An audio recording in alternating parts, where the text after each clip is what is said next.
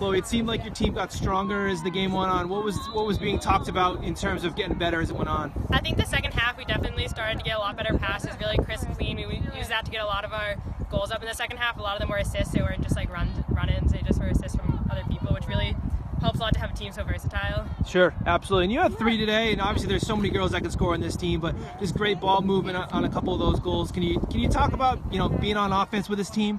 Being on offense is definitely a lot of work because we're always moving around. We have a lot of different plays, so a lot of memory we need to have, and it's just nice to work with them because I'm pretty sure all of my goals were off of passes, so it's nice to be able to work with your teammates to get them, not just go by yourself. Sure. Last question. It seems like this team's undefeated, number 1 ranked team. There's a lot of confidence, but what's an area where you think this team might be able to improve as the season moves on?